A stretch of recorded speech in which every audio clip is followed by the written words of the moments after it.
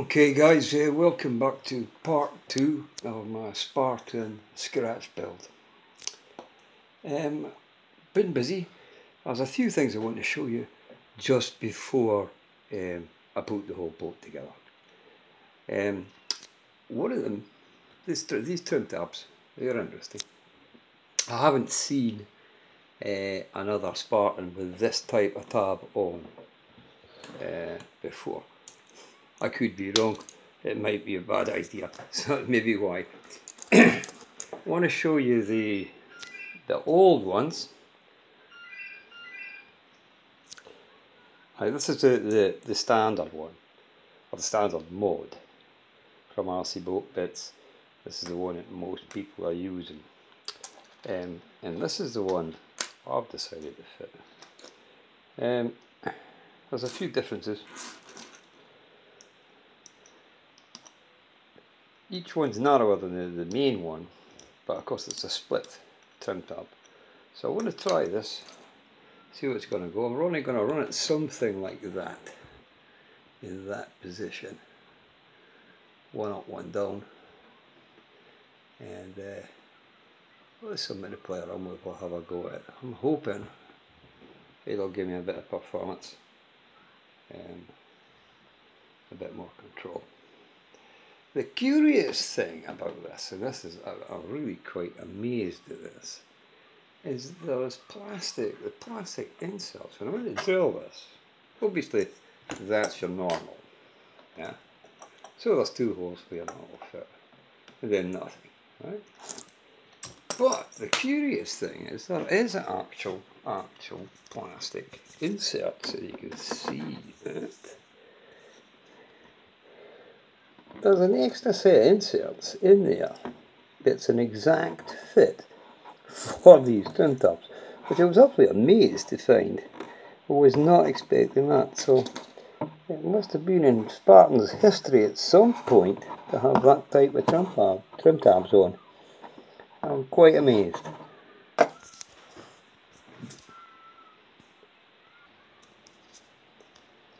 Okay, the tray, internal tray. I want to show you that this is the old tray. If you look at the old tray, that's the front of the motor mount. That's this part here, yeah. And this is a bracket for the Traxxas telemetry stuff. If anybody uses it, I certainly never have, and never will. Thank you very much.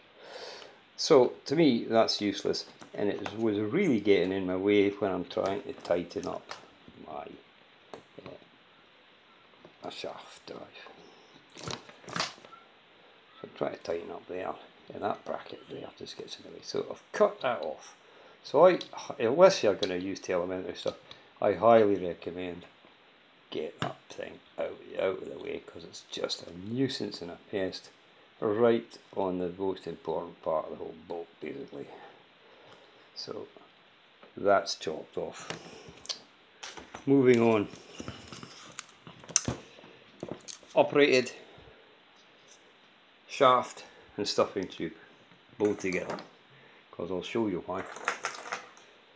This, let me get this in. Okay, this is the new stuffing tube, and this, if you look, is the old tube.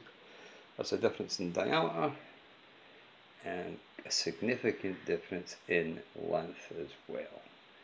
Okay, this is a slightly bigger diameter and longer.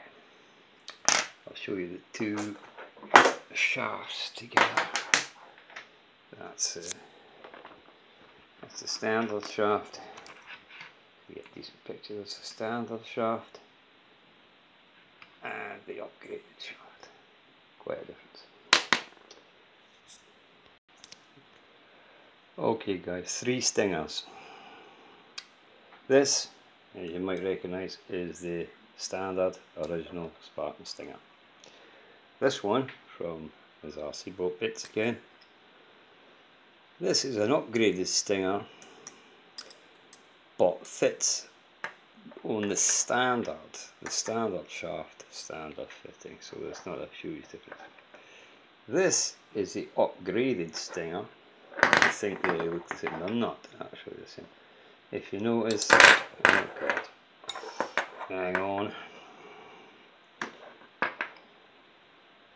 If you notice, there's about a 10mm.